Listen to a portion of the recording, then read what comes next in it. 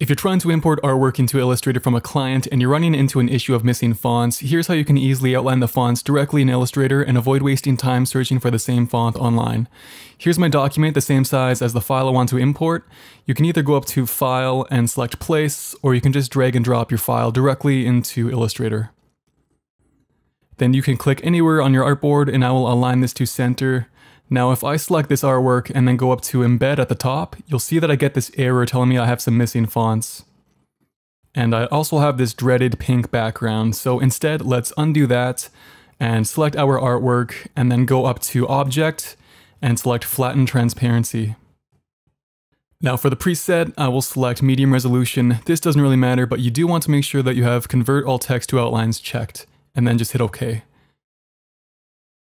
If you press Ctrl or Command and Y on your keyboard to go into wireframe mode, you will see that the text has been converted to outlines, and now you can make any changes to the text as you would like.